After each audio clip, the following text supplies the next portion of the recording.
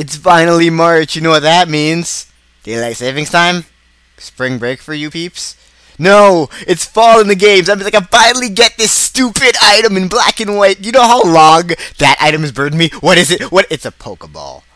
I have been wondering what that item was for like months since I first got that game. They taunted you with that stupid ass item. I thought it had to come in winter because that made sense. It came winter and there was nothing. I looked it up. I found out it was in fall, and I finally go to look it up, and it was a Pokeball, a fucking Pokeball. Really, game? Yeah. That was hilarious. So, we have a OU battle here against emperorznb, and he has a team with like 3 guys that trap things, and I'm just like, that's not fun. And I really don't like facing Wildfet, because I feel like it should be banned on principle, not on actual use of utility, because I just don't like the idea of not being able to switch guaranteed. But, yeah. So, for leads, I decided, you know what, I'm just going to go with Hydreigon. It pairs up against the majority of his team, has a super effective move, or can hit pretty much anything on his team really hard and outspeed it. So, he ends up leading off with his Landorus T. I'm just going to predict him to switch out here, since I know he doesn't want to take a special move, so I'm just going to go for the U-turn.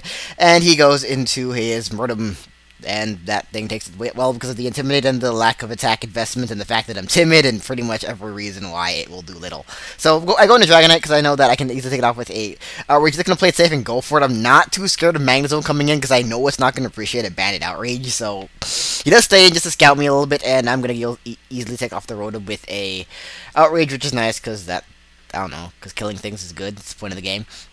So yeah, he goes into the stupid-ass Wobbuffet, which is dumb, and it's gonna kill me because it's a Wobbuffet, and I don't like it, because it's just like, hey, I switch you in now, you can't switch out, even though I couldn't switch out anyways, because I was locked in Outrage, but still, banned on principle, not on actual use of utility. So, lives a hit, goes for the counter, kills me, that's what Wobbuffet does. It's not really important or special or hard to use. It carries 1 set, and that's what it does. So I decided to go into Breloom now, since I know I can go for the Spore and put him to sleep and stop him from doing stuff. I thought he may have switched out there, fearing me to like set up on him with Swords Dances, but I guess I went for the Encore in case I did do that. But anyhow, I get the Wobbuffet to sleep now, and I'm just going to go for the low sweep, predicting him to switch into whatever, just to slow down whatever comes in on the switch, and maybe I'll be able to deal with it. But if it is this Landorus, I know that I still won't do much of Bullet Seed after the Intimidate, so it really was just a move just to go for. So, low sweep still does little, like I said, after the Intimidate. No real point in staying in and going for the Bullet Seed, so I am going to just be coax the switch out here. I decided to figure that, since I do see the leftovers, I'm thinking that he's a standard Landorus and he's going to go for the rocks. So I decided to go into my Starmie predicting those rocks, but he goes for the U-turn, which is like, that poop face. Damn it, like, really? That made me look really stupid. So, Starmie almost dies. It's like, cool, my Starmie's still useful, right? No, because he has Dugtrio, so he's just gonna go to that thing, trap me again, and proceed to kill me because he is faster than me. Which I thought they were both 115, but Dugtrio's 125. I don't know why. I always think Dugtrio's 115. I don't know. Whatever.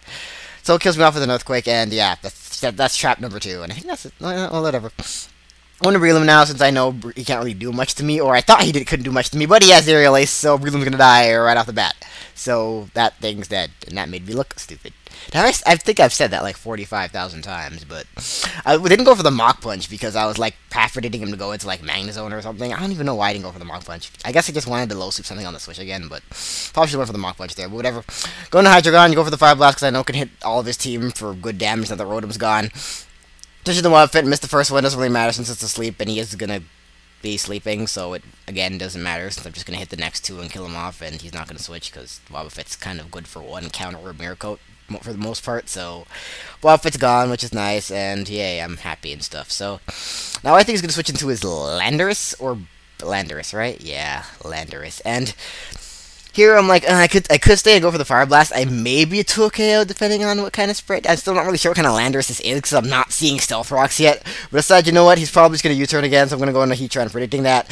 To really no avail because he Stealth Rock in the Dugtrio, so as soon as you switch your Heatran in, this thing comes in, and then it just instantly kills your Heatran. So Heatran's dead as well. So that thing is also gone. Didn't get my rocks up, didn't get to show it off. This team is just not really. Well, I don't know. I really don't really want to blame the team. It doesn't exist anymore.